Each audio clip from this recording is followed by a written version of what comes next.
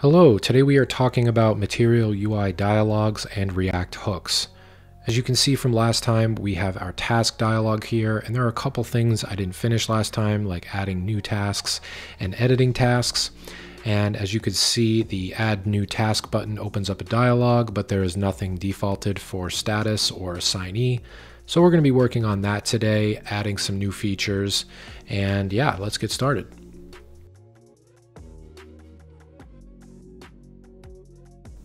So you can see when I try to save, there are a few bugs because I just didn't implement saving on the new attributes I added last time. Also, this is zoomed in now so you could see it better without me having to edit it. This is the actual size of the app. I browsed Material UI Dialog documentation and just wanted to show you the full width prop here, which I use. Not the full screen dialog, the full width prop. As you can see, you can only set the max width to the specified sizes here, so I need to set to a custom pixel width, so I'm going to show you how to do that. Of course, we've got some other props here, like whether the dialog is open, the on-close callback, and so forth. Setting the width of the Material UI dialog requires you to set the full width prop and then the max width prop to one of the breakpoint values like small, medium, etc. If you want to use a custom pixel value, you have to override the class with your own max width CSS. Here is where I wrap the dialog with styled components to create my own dialog CSS override, where I set the max width to 780 pixels.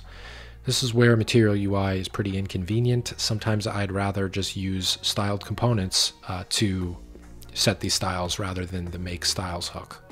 Next, I scroll through my dialog to show you the various dialog components like dialog content, dialog actions, and dialog title. These are pretty self-explanatory containers, and I show you what those elements correspond to here.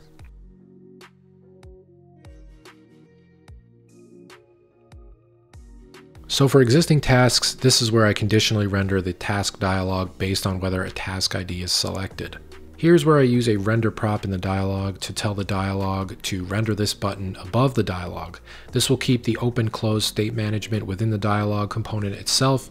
This just makes it easier to move around the dialog without having to specify the state management in the parent class. You can also just specify what you want to trigger the opening of the dialog, like I do here with the Add New Task button. And here's the callback where I set the dialog open. So I forget exactly how I set task ID on the task table parent, so I searched for about 5 minutes and realized that when I click on the row, I push the task ID onto the history, as you could see here. Then using React Router's useParams hook, I pull the task ID off the URL, and that's how I know to show the dialog when I click on a task. This is also great because you can just load the application on the task URL and it will automatically open up the dialog. Now I look at this scratch code I've written here and decide it's time to refactor to clean this up. What I'm going to do now is, instead of declaring each attribute in the task dialog and using a custom React hook for each one, I'm just going to simply use one React hook for setting the whole data object. This has the benefit of being really easy to save the data in the dialog because we're only storing the local state in one variable, data, rather than a bunch of attributes separately like this. I also declare default task data so I know what to set in the dialog when there is no current task selected.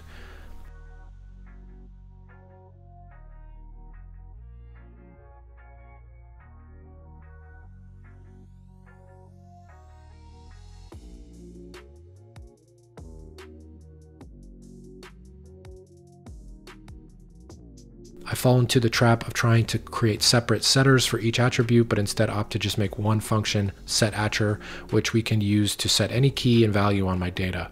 I really like to implement my own form behavior here and not rely on something like formic. I then also create a getter, even though I could have just accessed the data attribute itself, but I like this better.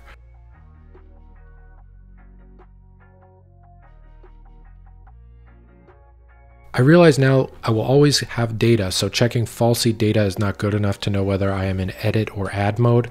I write a quick solution here, but I end up refactoring this to a separate variable later, as this approach doesn't work when I set default keys in the data object.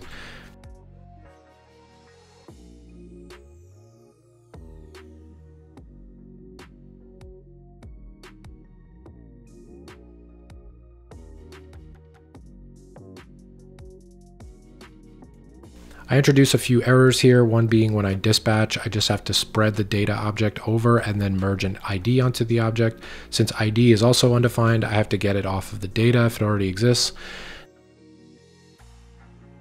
Now I also notice that the assignee field is undefined. This is because I forgot to get the name attribute on the assignee. This introduces another error when there is no assignee on the task, which I resolve by adding an assignee name for default tasks, which I simply call unassigned. I also set a default task status here. I notice that when I create a new task, edit task shows at the top. This is because my earlier check was not good enough now that we have new keys on our new task. So I create a check called new task here, which simply can tell the task is new by whether there is an ID on it. I don't see my new task added, so I go and update the save handler to have my new task check, which properly calls the add dispatch action. Success. The new task is added, but there is no assignee name, and also when I click on the task, I get an error. The final bug fix is in my Redux selector. I just need to make sure that where I assign the assignee to a person from my people slice, I use the default assignee when there is none. This basically creates a mock person that will be shared among other tasks that don't have an assignee. I import that and use it in my task dialog where I have defined the default task data. This should really be imported from the task slice or somewhere else, but it is fine here for now. So you can now see the unassigned person is there in my table. My task editor is getting closer to being completed. Next time we'll update the toast component to show the correct messages after we edit and add tasks. Thank you for watching. Please check the description for the links to this project if you want to explore the code further. And I will see you next time.